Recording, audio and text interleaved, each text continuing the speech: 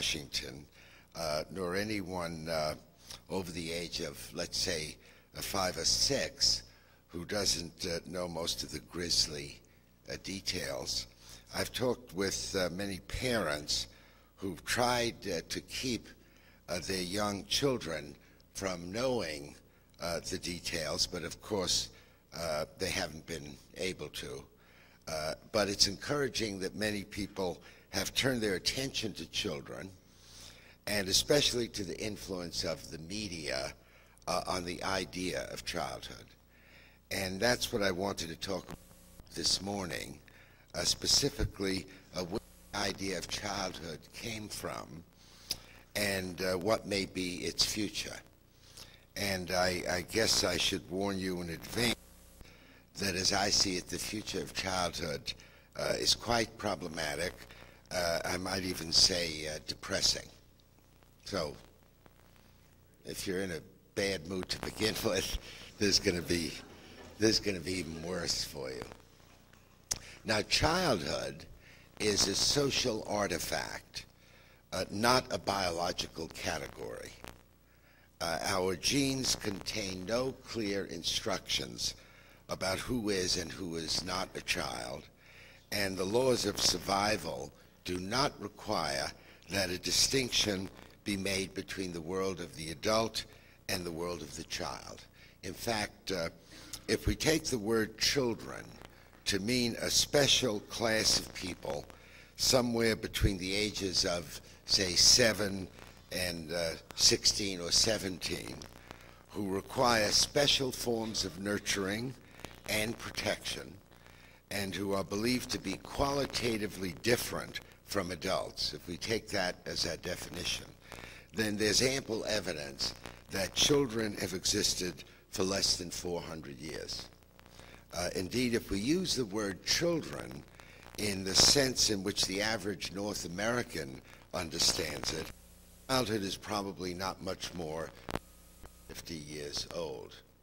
To take one small example, the custom of celebrating a child's birthday did not exist in America throughout most of the 18th century, and the precise marking of a child's age in any way is a relatively recent cultural tradition, no more than a couple of hundred years old. Now, before the 16th century, it was recognized, of course, that children tended to be smaller than adults. But this fact did not confer upon them any special status. There certainly did not exist any special institutions for the nurturing of children. Prior to the 16th century, for example, there were no books on child rearing, or indeed any books about women in their role as mothers. Children were always included in funeral processions, there being no reason anyone could think of to save them from death. Neither did it occur to anyone to keep a picture of a child, whether the child lived to adulthood or had died in infancy. There are no references to children's speech or jargon prior to the 17th century, after which they're found in abundance. If you've ever seen 13th or 14th century paintings of children, you will have noticed that they're always depicted as small adults. Except for size, they're devoid of any of the physical characteristics we associate with childhood, and they are never shown on canvas alone, isolated from adults. Now, such paintings are entirely accurate representations of the psychological and social perceptions of children prior to the 16th century. Here's how the historian J.H. Plum puts it. He says, "There was no separate world of childhood. Children shared the same games with adults, the same toys, the same fairy stories. They lived their lives together, never apart. The coarse village festivals depicted by Bruegel, showing men and women besotted with drink, groping for each other with unbridled lust, have children eating and drinking with the adults. Even in the soberer pictures of wedding feasts and dances, the children are enjoying themselves alongside their elders, doing exactly the same things, unquote. In her wonderful book, A Distant Mirror, Barbara Tuchman summed it all up this way. She says, if children survived to age 7, their recognized life began more or less as miniature adults. Childhood was already over. Well, now, why this was the case is pretty complicated to say. For one thing, as Ms. Tuchman suggests, most children did not survive. Their mortality rate was extraordinarily high, and it's not until the late 14th century that children are even mentioned in testaments and wills, an indication that adults didn't expect them to be around for very long. Certainly adults did not have the emotional commitment to children that people like ourselves accept as normal. Children were regarded primarily as economic utilities, adults being less interested in the character and intelligence of children than in their capacity for work. But as Joe said, I'm a media ecologist, so I believe that the primary reason for the absence of the idea of childhood is to be found in the communication environment of the medieval world. That is to say, since most people did not know how to read or did not need to know how to read, a child became an adult, a fully participating adult, at the point where he or she learned how to speak. Since all important social transactions involved face-to-face oral communication, full competence to speak and hear, which is usually achieved by age 7, was the dividing line between infancy and adulthood. And that's why the Catholic Church designated age 7 as the age at which a person can know the difference between right and wrong, the age of reason. And that's why children were hanged along with adults for stealing and murder. And that is why there was no such thing as elementary education in the Middle Ages, because where biology determines communication competence, there is no need for such education. There was no intervening stage, in other words, between infancy and adulthood, because none was needed until the middle of the 15th century.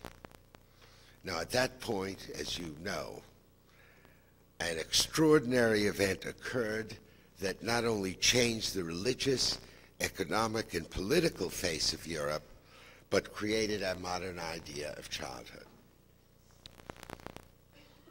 You know what I'm talking about. Should give a test here, Joe. I'm referring, of course, to the invention of the printing press with movable type.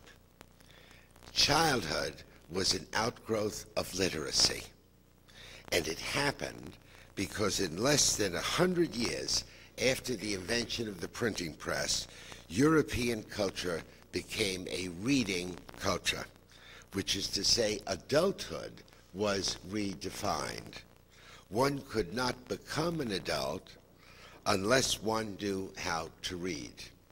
To experience God, one had to be able, obviously, to read the Bible. To experience literature, one had to be able to read novels and personal essays, forms of literature that were wholly created by the printing press.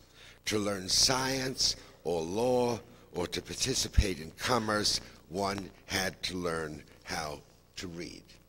Now, what this came to mean in the 16th century is that the young had to be separated from the rest of the community in order to be taught how to read. That is, to be taught how to function as adults. Before the printing press, children became adults by learning to speak, for which all people are biologically programmed. After the printing press, children had to earn adulthood by achieving literacy, for which people are not biologically programmed. Now, this meant that schools had to be created. In the Middle Ages, there was no such thing as primary education. In England, for example, there were 34 schools in the entire country in the year 1480. By the year 1660, there were more than 450, one school for every 12 square miles. With the establishment of schools, it was inevitable that the young would come to be viewed as a special class of people whose minds and character were qualitatively different from adults, because the school was designed for the preparation of literate adults. The young came to be perceived not as miniature adults, but as something quite different, unformed adults. So we began, in short, to see human development as a series of stages, of which childhood is a bridge between infancy and adulthood. And for the past 300 years or so, we've been developing and refining our concept of childhood. We've been developing and refining institutions for the nurturing of children, and we've conferred upon children a preferred status reflected in the special ways we expect them to think, to talk, to dress, to play, and of course to learn. Now all of this, here comes the bad news. All of this, I think, is now coming to a rapid end, at least in our country, but in Europe as well. And it's coming to an end because our communication environment has been radically altered once again, this time by electronic media, especially television. Now, television has a transforming power at least equal to that of the printing press, and possibly as great as that of the alphabet itself. So it's my contention that with the assistance of other media, such as radio, film, records, and now computers, of course, television has the power to lead us to childhood's end. Now here's how the transformation's happening. To begin with, television is essentially non-linguistic. It presents information mostly in visual images. Although human speech is heard on television and sometimes assumes importance, people mostly watch television. And what they watch are rapidly changing visual images, as many as 1,200 different shots every hour. The average length of a shot on network television is 3.5 seconds.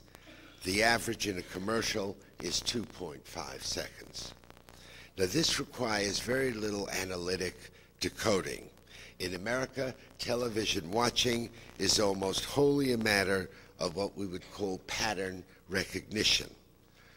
What I'm saying here is that the symbolic form of television, its form, does not require any special instruction or learning.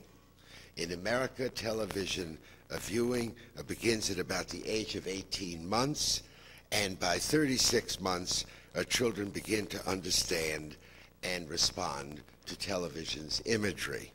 They have favorite characters, sing jingles they hear, and ask for products they see advertised. There's no need for any preparation or prerequisite training for watching television. it needs no analog to the McGuffey reader. Watching television requires no skills and develops no skills, and that is why there is no such thing as remedial television watching. Now that is also why you are no better today at watching television than you were 5 years ago or 10, and that is also why there's no such thing in reality as children's programming. Everything is for everybody. So far as symbolic form is concerned, a program like Friends is as sophisticated or as simple to grasp as Sesame Street. Unlike books, which vary greatly in syntactical and lexical complexity, and which may be scaled according to the ability of the reader, television presents information in a form that is undifferentiated in its accessibility. And that's why adults and children tend to watch, and by the way, like the same programs. And I might add, in case anyone here is thinking, that children and adults at least watch at different times, that approximately 3 million American children watch television every day of the year, from between 11:30 p.m. and 2 a.m. in the morning. 3 million. Now, here's what I'm saying. That television erases the dividing line between childhood and adulthood in two ways. It requires no instruction to grasp its form, and it does not segregate its audience. Therefore, it communicates the same information to everyone simultaneously, regardless of age, sex, or level of education. Now, one might say that the main difference, as we think of it, between an adult and a child is that the adult knows about certain facets of life, its mysteries, contradictions, violence, tragedies, that are not considered suitable for children to know. As children move toward adulthood, we reveal these secrets to them in ways we believe they are prepared to manage. Now that's why there is such a thing as children's literature. But television makes this arrangement quite impossible. Television operates virtually around the clock. It requires a constant supply of novel and interesting information to hold its audience. This means that all adult secrets, social, sexual, physical, and the like, all of them are revealed. Television forces the entire culture to come out of the closet, taps every existing taboo: incest, divorce, promiscuity, corruption, adultery, sadism. Each is now merely a theme for one or another television show. And we must not omit the contributions of news shows, those curious entertainments that daily provide the young with vivid images of adult failure and even madness. And as for commercials, the 1 million of them that American youth will see in the first 20 years of their lives, 1 million. Well, of course, they too contribute toward opening to youth all of the secrets that once were the province of adults. Everything from vaginal sprays to life insurance to the causes of marital conflict. And on this point, it is important to note that it is the simplified pictorial form of television that makes it possible to deliver children directly to advertisers with little or no adult intervention. Television has made it possible for the first time to redefine childhood not as a special stage of development, but as merely another segment of the consumer market, a market to be exploited by the same techniques that are used with adults, by appeals to the same needs and fears and values as the adult market. So as a consequence of all this, childhood innocence is impossible to sustain, which, by the way, is why children have disappeared entirely from television. I wonder if you've noticed that all the children on television shows are depicted now as merely small adults in the manner of 13th and 14th century paintings. Watch any of the soap operas or family shows or situation comedies, and I think you'll see children whose language, dress, sexuality, and interests are not fundamentally different from those of the adults on the same shows. But it's not only on television that children and adults are becoming indistinguishable. There is now virtually no difference, for example, between adults' crimes and children's crimes, and in many states the punishments are now becoming the same. Just for the record, between 1950 and 1995, the increase in the under 15-year population in what the FBI calls serious crimes exceeds 18,000%. In other words, the children are in the crime business now. There's also very little difference in dress. I'm sure you've noticed the children's clothing industry has undergone a virtual revolution within the past 15 years, so that there no longer exists what we once unambiguously recognized as children's clothing. 11-year-olds wear three-piece suits to birthday parties. I've actually seen this with my own eyes. And 61-year-olds wear jeans to birthday parties, and I've seen that with my own eyes. 12-year-old girls wear high heels, and 52-year-old men wear sneakers. There's almost no difference now. Take another example. Children's games, once so imaginatively rich and varied, and so emphatically inappropriate for adults, are rapidly disappearing. A Little League baseball and Pee Wee football, for example, are not only supervised by adults, but are modeled in their organization and emotional style on big league sports, that is, adult sports.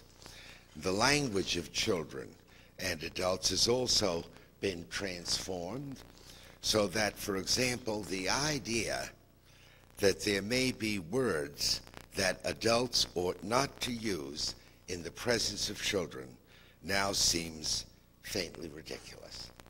With television's relentless revelation of all adult secrets, language secrets are difficult to guard, and it's not inconceivable to me that in the near future we'll return to the 13th and 14th century situation in which no words are unfit for a youthful ear.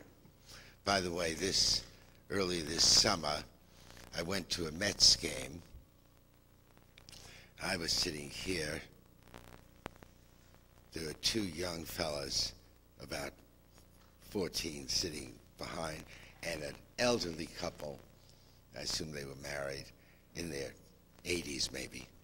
And about the sixth inning, one of these kids gets up and shouts, "The Astros suck." So the man here turns to one of them and says, "You know, there are ladies present." Very interesting. It was as if he had spoken in Swahili. They were nice kids. I mean, they weren't looking for any trouble. They literally could make no sense of this remark. They didn't know, and they kind of looked at each other. I, of course, understood all that was going on, but said nothing because I didn't want to interfere. But they were two. It was a world. That man came from a world where there were all kinds of language secrets, not only from children but from women, so to say. And these lads came from a different world. We have to add that, of course, with the assistance of modern contraceptives, the sexual appetite of both adults and children can be satisfied without serious restraint and without mature understanding of its meaning. Now, here television has played, as you know, an enormous role, since it not only keeps the entire population in a condition of high sexual excitement, but stresses a kind of commercial egalitarianism of sexual fulfillment. Sex is transformed into a product available to everyone. Let's say like mouthwash or underarm deodorant. Now, the idea of children implies a vision of the future. Children are the living messages we send to a time we will not see. But television cannot communicate a sense of the future, or for that matter, a sense of the past. TV is a present-centered medium. It's a speed of light medium. Everything we see on television is experienced as happening now, even if it's on tape. The grammar of television has no analog to the past and future tenses in language. It amplifies, therefore, the present out of all proportion and transforms the childish need for immediate gratification into a way of life. And we end up with what Christopher Lasch once called the culture of narcissism. No future, no children, everyone fixed at an age somewhere between 20 and 30. By the way, I've watched Friends. How old would you say they're supposed to be on this? What, 30? Late 20s? Either they're mentally retarded or they're a perfect example of what I'm saying here. No, all right, let it go. Well, anyway, you can tell from what I've said and, of course, my tone that what I've been describing I see as disastrous. Partly because I value, as I'm sure you do, the charm and curiosity and malleability and innocence of childhood. Partly because I believe that human beings need first to be children before they can be grown-ups.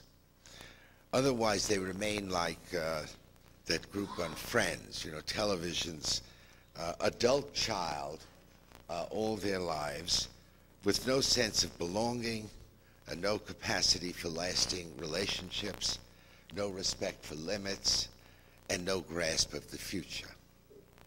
But mainly, I think, it's disastrous because as the television culture obliterates the distinction between child and adult, as it obliterates social secrets, as it undermines concepts of the future and the value of restraint and discipline, we seem destined to be moving back toward a medieval sensibility from which literacy had freed us. Okay, but I'm right at the end now, my talk. And I really don't wish to end on such a desperate note. So what I'm about to say, I don't really believe. But I'm going to say it anyway, all right? For all I've said, this part is true. I am neither a technological nor a cultural determinist. I believe that each of us has the capacity for choice and to choose wisely and well once we see what our choices imply and what's at stake. Now, it's not easy to say no to one's culture. It's not easy to do that. And it's even harder to say no to one's children when all the delights of television and its thousands of commercially generated spin-offs lie so easily in their reach. And it's hardest of all to say no to our own needs, to the respite from work and child nurturing and mindfulness that television and its adjuncts provide. Saying no is a desperately difficult choice and will entail painful sacrifices. But the capacity to make such a sacrifice and to endure sacrifice is the hallmark of the adult. And the preservation of our children's childhoods requires nothing less or more of us than this, that if they are to remain children, then we must become adults. Thank you.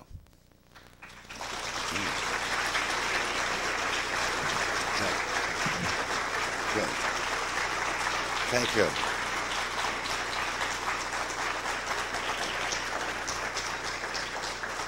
Now, I think we have plenty of time for questions or comments that you'd like to make, and I'll do my best to ignore what you ask. Joe? Yeah. Certainly we have many students, and many of us are educators. Based on the talk, what are the implications for us as educators and as parents of children? I know that you said we, I guess, have to become the adult. Are there any directions that might give us some guidance here for dealing with educating young people? Next question. I've wrestled with this one, Joe, for a long time, and I could tell you in university education, I have some ideas about what professors can do. I'm not so sure. I mean, not on good ground talking about elementary school, but in college, I don't think professors should try to talk the way undergraduates talk. A lot of professors try to do that to ingratiate themselves with the young. I don't even think they should dress the way the young students dress. I think they should present themselves as a different category of person, an adult. Now, I know this sounds just awful to the rest of you and very regressive, but I also like to pretend, Joe, that I don't know much about popular culture. Actually, I know a lot about it, but I always pretend I don't know who Britney Spears is.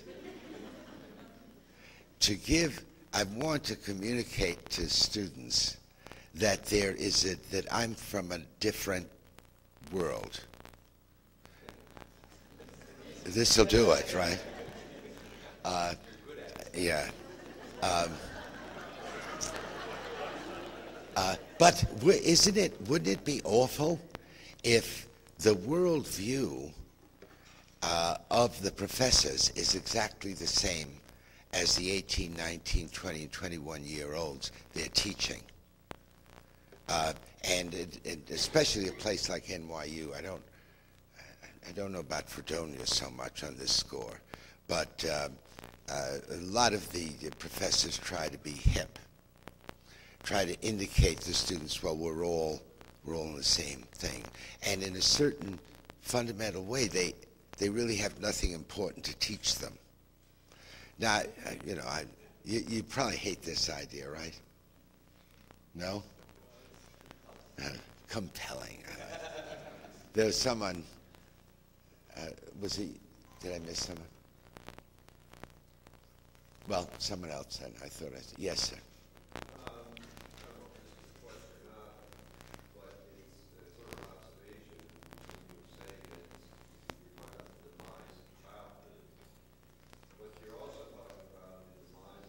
Adulthood, sure.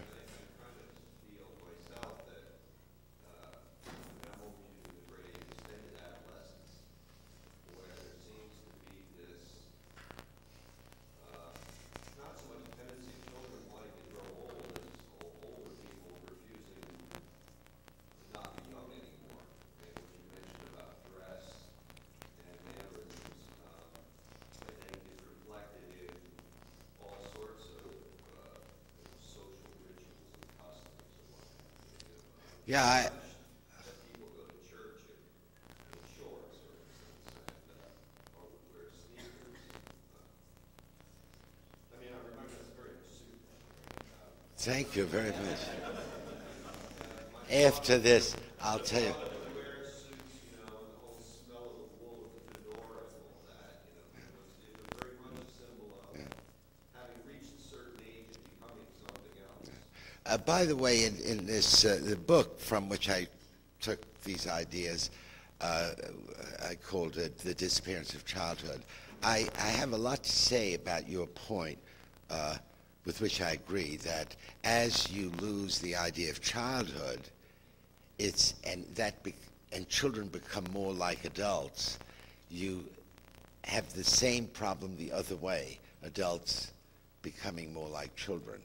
I think, by the way, this has been especially hard on women, young women.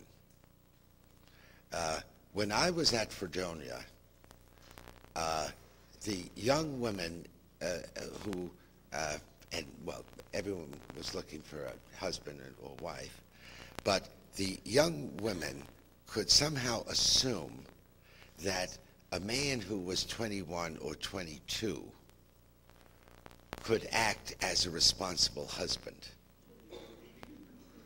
I think it's now the men I see and my students, they don't begin to function as adults, the men, till they're like in their 30s.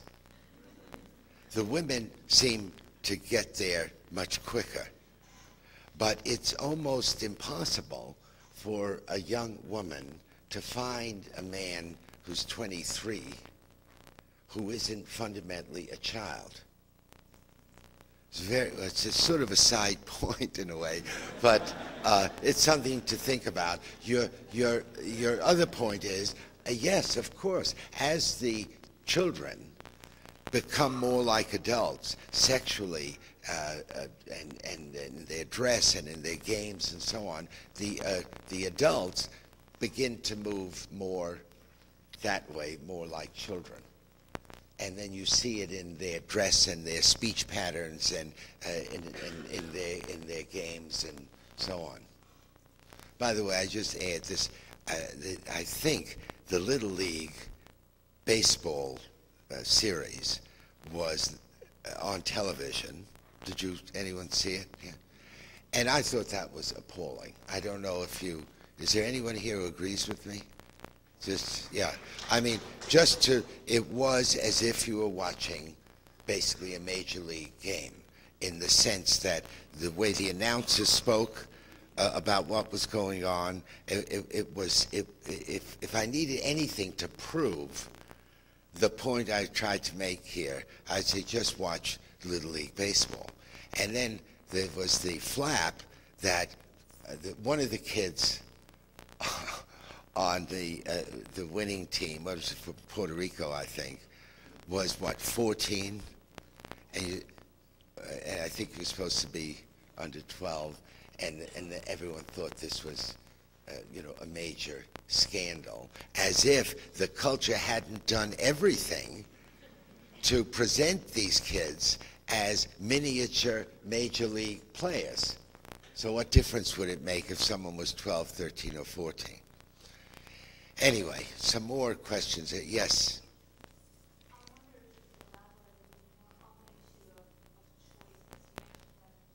The end, the part that I didn't believe? Yeah. Now, yeah.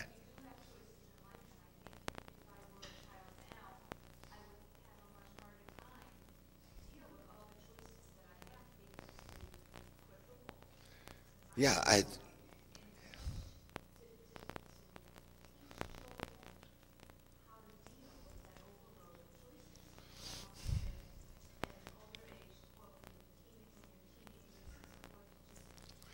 well, it gets very complicated if you're a parent, for example, who would like to exert some influence over the media experience of your children. Because in the first place, women who used to be home so that they would be closer to the situation and could monitor what their children were doing, now are increasingly in the workforce. So increasingly, no one is home. Now, when Clinton was president, he was a great advocate of the V chip. Does anyone remember the V chip? That was a sort of a response to this. So if the parents aren't home, they could program the television set so certain kinds of stations and programs could not be seen by the children. But, that's basically it won't work very much. And besides, computer technology, which, I didn't discuss much here, we need a whole different session for that, has made that impossible anyway. I mean, you can't stop. You can't, computers, if television didn't do it, computer technology destroys any possibility of keeping secrets from anyone in the culture. And as I tried to suggest here, secrets are the key. I mean, when I was a kid, I knew that people got sick and died, but the adults in my world were always trying to keep the details a secret from me and other children. And many times I heard an adult say to another adult who had just said something, "What's the matter with you? There are children present." Maybe you've heard that sometime in your life. But that, even though it wasn't a perfect system, it suggests that a part of an adult's job was to keep some secrets from the young. And the whole idea was to reveal these secrets in stages to the young in psychologically assimilatable ways, and then when they knew all the secrets, they would be adults. But television really started to blow that away, and then I think the computers will finish it off. Yes?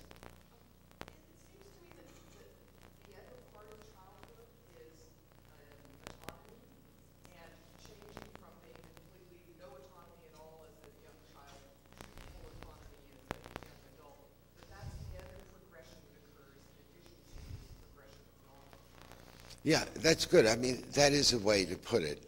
I should have included that idea of autonomy. I mean, I meant to imply it all the time, but never really said it quite that way. But that is a key. But the point is, the degree of autonomy that you are granted is related to the degree of secrets that you now know. In other words, we wouldn't want to give the young, in quotes, sexual autonomy until they've reached a point that they have knowledge, information about all the secrets of sex. Then when they do, you have that autonomy. So it's related, the idea of autonomy and secrets. Yeah. From this?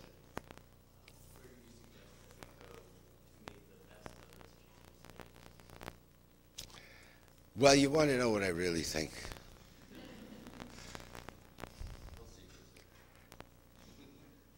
Let me put it this way. I will answer. This won't seem as if I'm getting to it, but I am. If we go back to the 5th century BC, something very significant happened. This is in the age of Socrates and Plato and so on. And that was the emergence of writing, not that writing was invented then, but it began to be part of the culture. And Socrates hated writing, as you know. He didn't write any books himself, and were it not for Plato and Xenophon, we'd know almost nothing about him. And Socrates says in the Phaedrus, of course, this is Plato saying what Socrates said, so who the hell knows if Socrates said it? But he says he's against writing for 3 reasons. One, that it will damage everyone's memory, because you won't be required to memorize the cultural content. He says also that it will destroy secrets, because when you write something down, he says, you never know whose eyes will fall upon it, for perhaps to those for whom it's intended, but just as likely those for whom it's not. And then he says it will change education, because everyone will be busy writing down what the professor or the teacher is saying and not asking any questions. So he was against writing. Now Plato also was, in a way, because he does say in his 7th letter, anyone who writes down his philosophy is an idiot, because once you write down your philosophy, you get stuck with it. By the way, that's actually happened to me a number of times. You know, I wrote a book once called Teaching as a Subversive Activity, and then 12, 13 years later, I wrote a book called Teaching as a Conserving Activity, where I changed my mind. But this first book is out there, and actually more people bought that book than this one. So they still think I believe what I wrote then, and if I tell them, well, I know it says I wrote this, but I changed my mind, then people say, well, you're a hypocrite. That's one of the effects of writing. Now, so Plato understood all this, but he also knew, Plato, which Socrates didn't, what would be the value of writing, that how it would change in many ways for the better Greek culture. So what I'm driving at is when media foster such profound alterations in a culture, it's a kind of Faustian bargain. New technology giveth, and they taketh away. Now, for me, television and radio and all the new electronic media are taking away this idea of childhood. I could give another speech on what it's giving us. But to be more specific about your question, I would just calm you by saying we can live without the idea of childhood. I mean, most cultures, certainly in the Middle Ages, as I said, they didn't have this idea. So we'll lose it. Maybe, I mean, it'll be gone by the time you are grandparents, most of you. Well, not you, Joe, but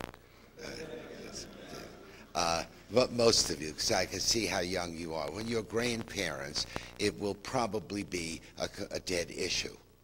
But that doesn't mean the end of the culture.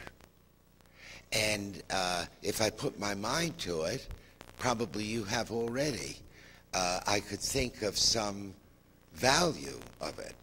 By the way, the commercial interests see terrific value, saying no. I mean, there was a time when children didn't buy toys for themselves. They didn't even determine what toys they should get. That was their parents' or relatives' job. Now you can go directly to the young and sell them whatever you want to sell them. So from an economic point of view, there are many people who think that is a good idea. We don't need 3 stages of life: infancy, childhood, and adulthood. 2 is just fine. Infancy and adulthood starts at 6 or 7, when we'll have direct access to sell them whatever we want. So that would be a big advantage. But I'm being a little snotty, in saying that. But I mean, we could think of other possibilities if we emerge as a culture with, once again, just 2 stages of life. Yes, sir. Neil, since we were classmates. Oh, so this is Scotty. God, Scotty, you are old. You look so old, Scotty. And I'm wondering if your analysis fits your age and my age, in that we were not only pre-television, but we were kids of the Depression. Because we were kids of the Depression, we were forced into adulthood. And as you said, you can't find a 23-year-old man who has in college now or just out who has the sense of adulthood. We were pressed into adulthood because of our economic needs. It was go to school and get a job, or you'll disappear. And I wonder Right. if No, we that pre-television kids and in that experience of the Depression gave us an entirely different look than this generation. yeah, were that's a very economic prosperity in the age of yeah.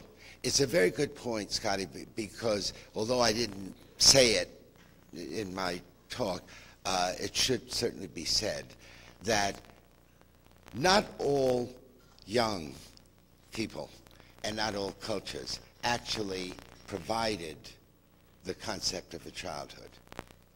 For the poor, even here in America, the young did not, for the most part, have a childhood. In part, Scotty, because of, say, in the Depression years, as you mentioned, but the poor anywhere, under any circumstances, simply could not afford to have the idea of children. The young were looked at as an economic asset. When whether you were on a farm or in a city or wherever, that your childhood ended at 7 or 8 maybe. And of course in the industrial age, I mean in England, the young were sent into the mines or the factories. So there is a sense, Scotty, not only among our Depression generation, but among the poor almost any place, that this idea of childhood never really took hold. Childhood is mostly a middle class invention where people could afford this idea. But of course, I think it was one of the great inventions of the Renaissance, and I'm sorry that we're losing it. But to go back to your point, I mean, media do this to a culture, and we say, well, we have to adapt. Now, for someone like me, it's too late. I can't adapt, which is why I will write an angry book about this. But you could say, well, all you're saying, Postman, is that you're pissed off that something that you grew up with and learned to value is slipping away. And that's true. I mean, I have no answer to that. But that doesn't mean that I'm wrong. I mean, I could be right that if the culture you young ones grow up in and raise children in, if it really loses a grasp on that special nature of what we used to think of as childhood, I think you will lose something by it. But it's survivable, I think, and I'll be gone by then, so you won't have to endure, you know, some ill-tempered complaint about it. There was yes. Yes, to speak.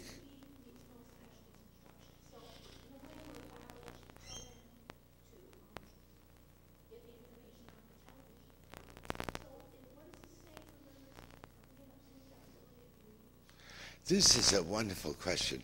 I mean, if television had been invented before writing, we probably never would have invented writing.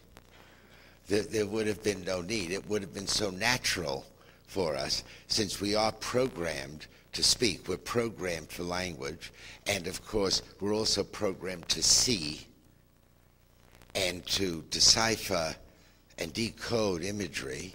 Who would have needed the printed word, which is very hard. Actually, it's not so hard. The alphabet isn't hard. I don't know why. There are only 26 letters in the alphabet when I last looked.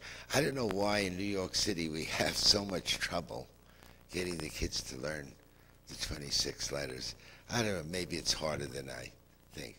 But the idea of writing, you know, writing, I mean, the alphabet, so to speak, was only invented once. All the alphabets we have are spin-offs, derivations of this one. I mean, one of the great moments in human communication history, and I mean, I like to imagine, first of all, that it was a woman who thought of it. It's when the Jews were wandering in the desert for 40 years. What the hell did they have to do? So they were thinking, and I've got this scenario. This woman, let's call her Esther. And she says to her husband, Morris, I really thought of an interesting idea. The way we write now is real stupid, because we have to have a symbol for each thing in the world. And since there are thousands of things in the world, we have to have thousands of symbols. And almost no one can actually learn this, except someone who devotes a whole lifetime to it. I have a better idea. Why don't we make up a symbol for each sound we make, having nothing to do with things in the world, just the sounds we make? And I have a notion that Morris said, Esther, go back and make some matzah or something. That's a stupid idea, because there must be as many sounds that people make as there are things in the world. So what would we gain? Now, it so happens that Esther was right on target, because of all the languages we know, the most number of sounds, significant sounds, that any language that we know of had is 60. And the least is 23. So the range is somewhere between 23 and 60. How many sounds does English have, by the way? Well, yeah, if you count stress and pitch and so on, like, what are we having for dinner, Mother? Well, what are we having for dinner, Mother? You know, so if you count all of those sort of non-word, I don't know what I used to know what they called them. Then we have about 44. And by the way, in our alphabet, we don't need, do we need, there are a couple of letters we don't need at all, right? Do we need a C? Do we need a C or? Well, I have to think about this. Last time I thought about it, I came up with 3 letters we could actually do without.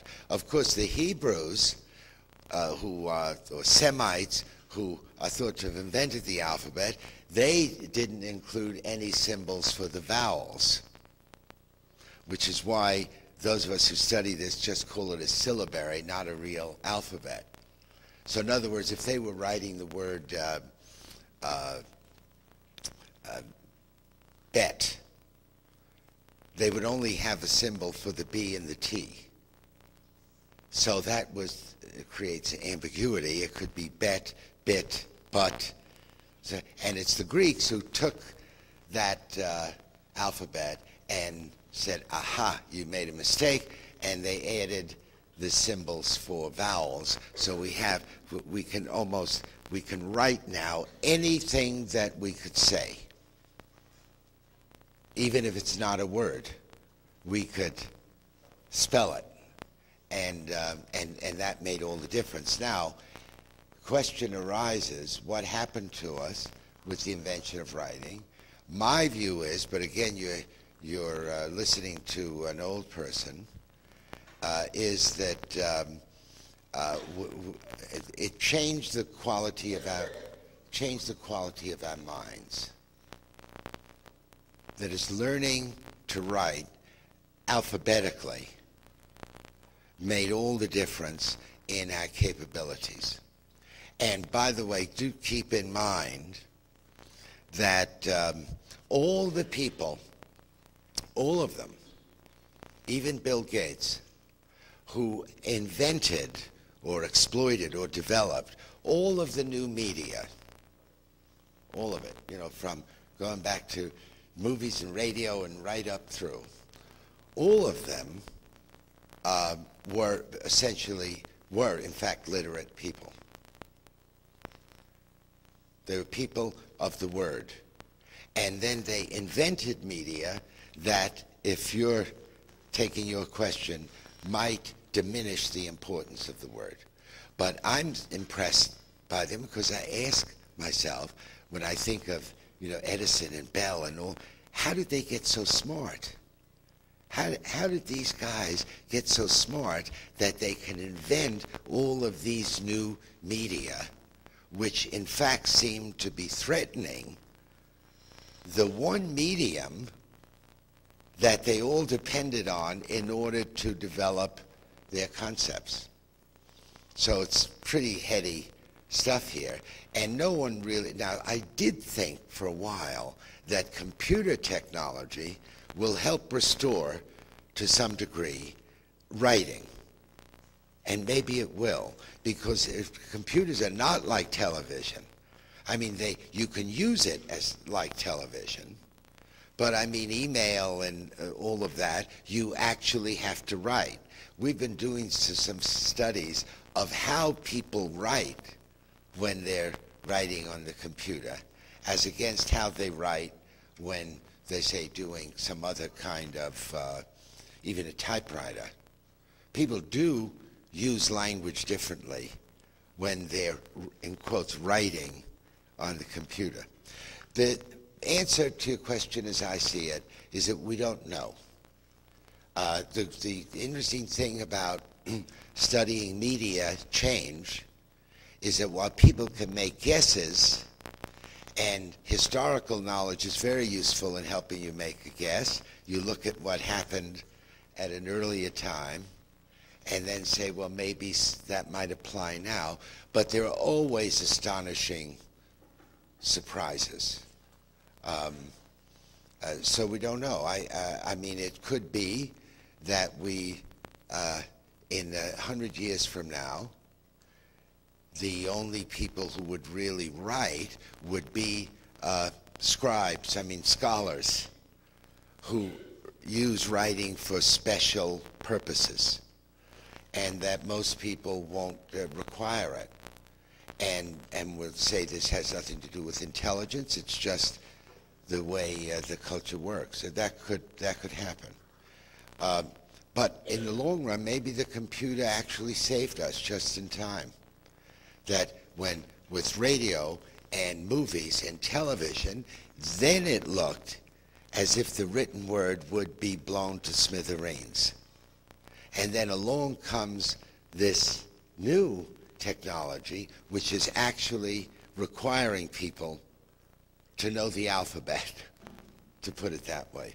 So maybe in that will happen in the long run.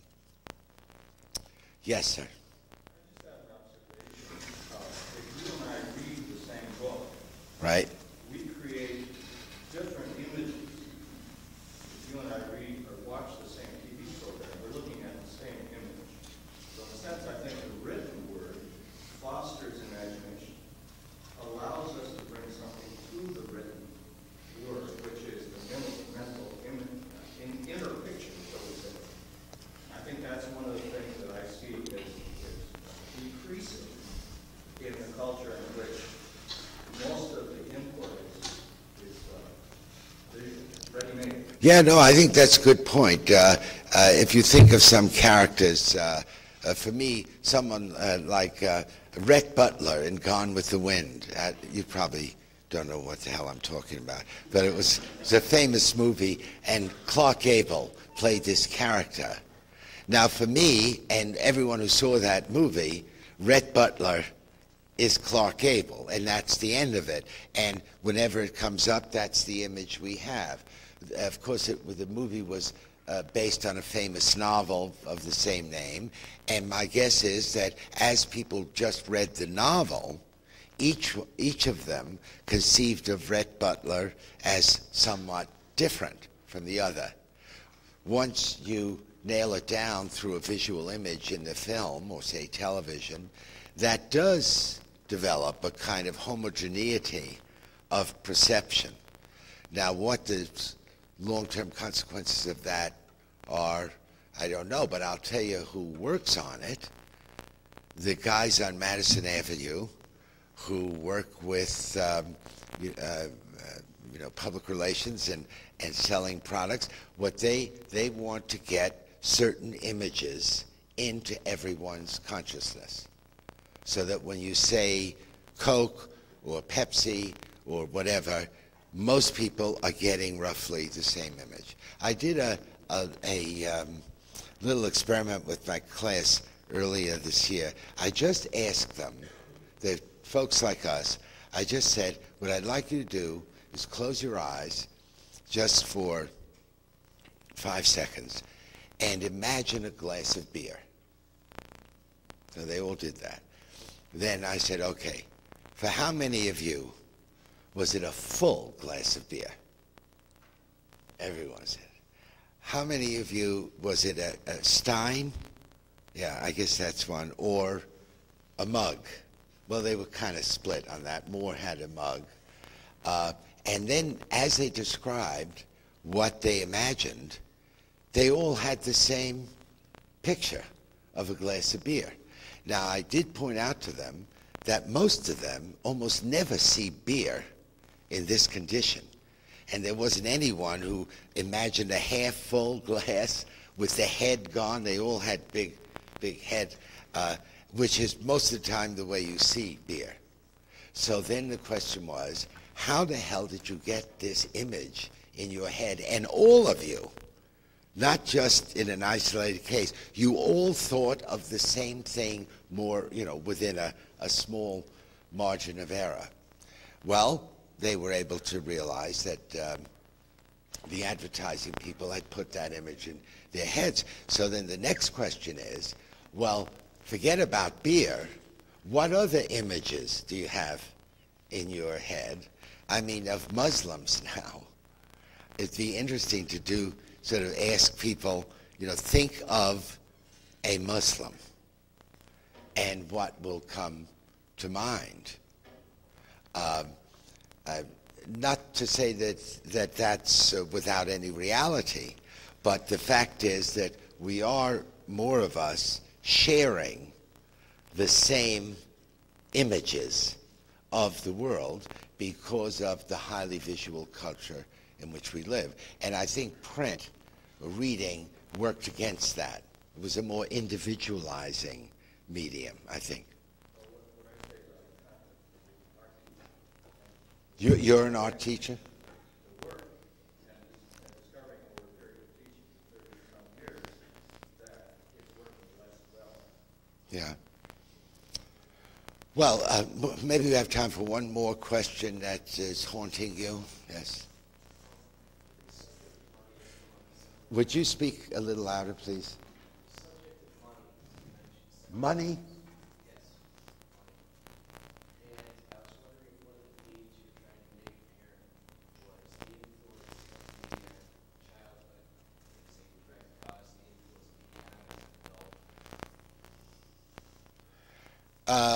Well, it's connected for sure. It's related. Yeah, it would be hard to talk.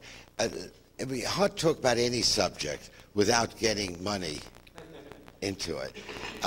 So let me sort of answer this and close with going back to something that Joe said about me and about media ecology. The way I tend to think of problems is in a kind of narrow way. That when there's a problem, well, look at it this way. If you read Freud is basically saying most of the problems people have to do with their sexual needs and relationships. Karl Marx says, no, that's not quite right. Most of the issues, you really have to concentrate on the economic relationships, how things are produced in a culture. That's the key thing. Now, a media ecologist says, no, you guys don't have it quite right. The way to understand what's going on in any situation is to look at the dominant media of communication in the culture. Okay? Now, Freud is not entirely right. Marx is not entirely right. And this view of culture that I'm giving is not entirely right. Each of us takes a piece of something. I looked at what I thought was the decline of childhood. You could explain it through a Freudian view. You could explain it economically through a Marxian view.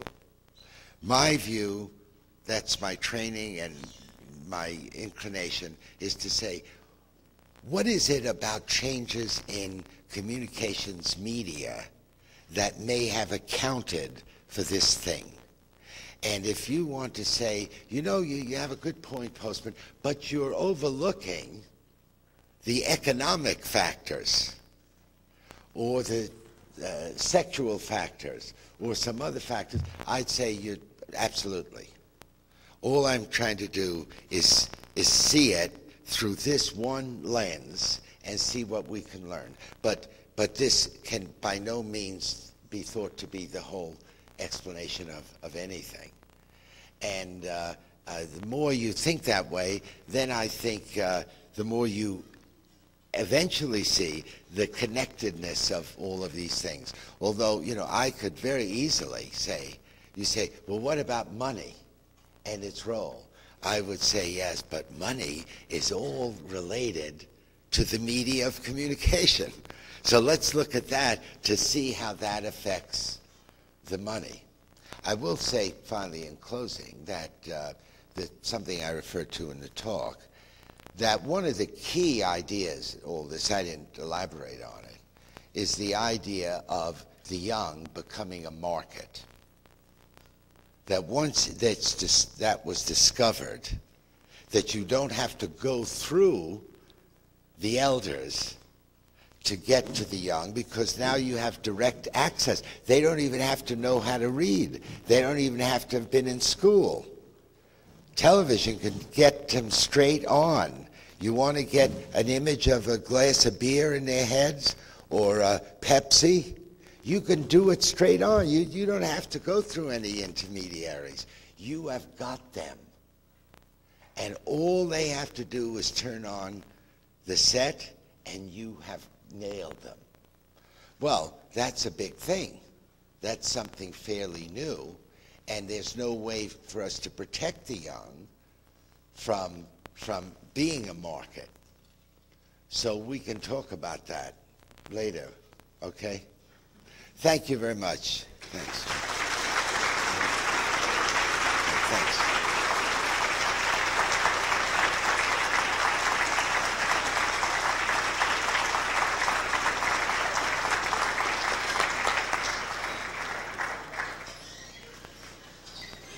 Thank you, folks, for showing up on such an early morning and participating with your questions.